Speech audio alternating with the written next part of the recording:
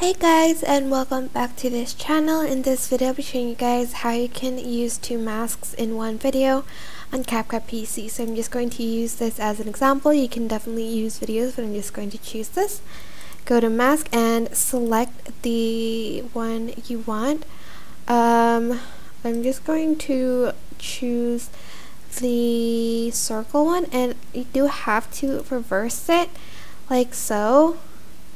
And then after that, I'm going to right click, create compound clip, and I'm going to add in a circle mask as well, like another one.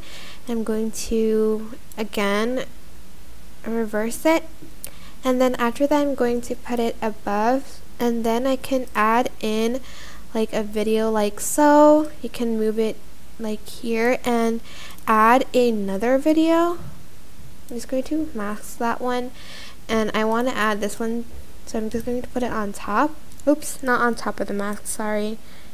Like below it, and move it to the right and also mask that. And that is basically it. Super simple. I hope this tutorial was helpful for you guys. Don't forget to like, comment, share, and also subscribe to this channel if you haven't done that already. If you have any questions, just leave it in the comment section down below, and I'll try my best to answer them all for you guys. If you found this video helpful, please click the thanks button above the description box down below. Thank you so much for watching. Bye!